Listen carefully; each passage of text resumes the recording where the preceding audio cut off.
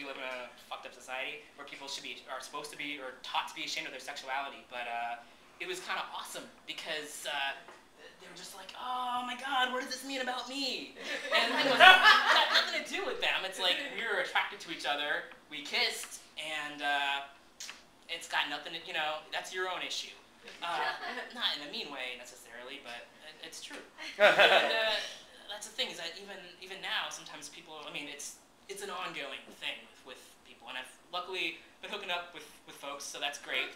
But sometimes there are people who are like, I don't know what that would mean for me if I hook up with someone like you. And like both men and women have been like, oh, but I'm not gay. And for both of them, here's a fucking logical argument. For a guy to say, I can't hook up with you, I'm not gay, I can say, well, I have a vagina, and I was raised female. Yeah, I was going to get into that part. Oh well, we'll get into that later.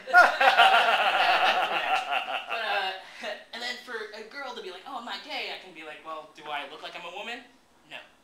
So there's that, but, we're still moving along, really. So, since I kind of spoiled the ending, not really the ending, but just, not an ending at all, but it's a big deal. People want to know what's going on in your pants, which is great, because no one, up until now, no one really cared. So, there were people that know, just get a sex change, and then people are like, what's going on? So, I haven't had bottom surgery, which is what it's called, bottom surgery. Also, the terms are phalloplasty and metoidioplasty. And the way I look at it, bottom surgery, is the way I look at the 2nd Avenue subway.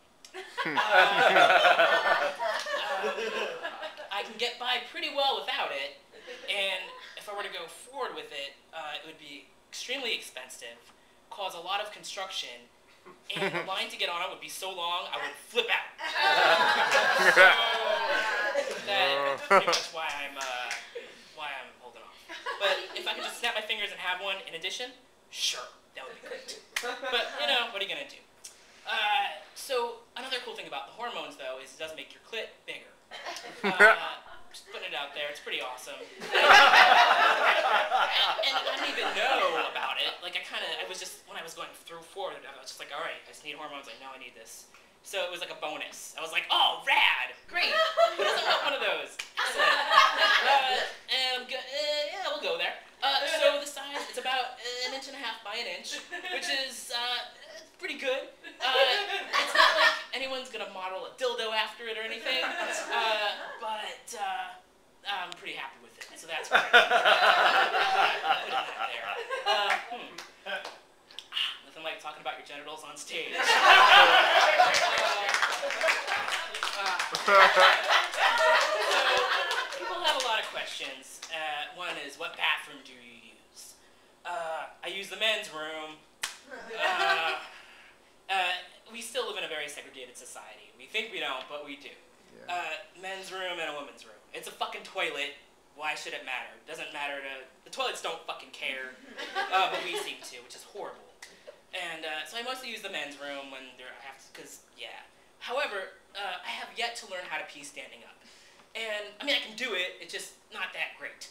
And there are a few things you can buy to do it, and I can't, there's only so much you can do. It's like we all have our to-do lists. It's like, I want to buy a bike and clean my room, pay my bills, pee standing up. It's, there's a lot going on. I'll deal with it when I can.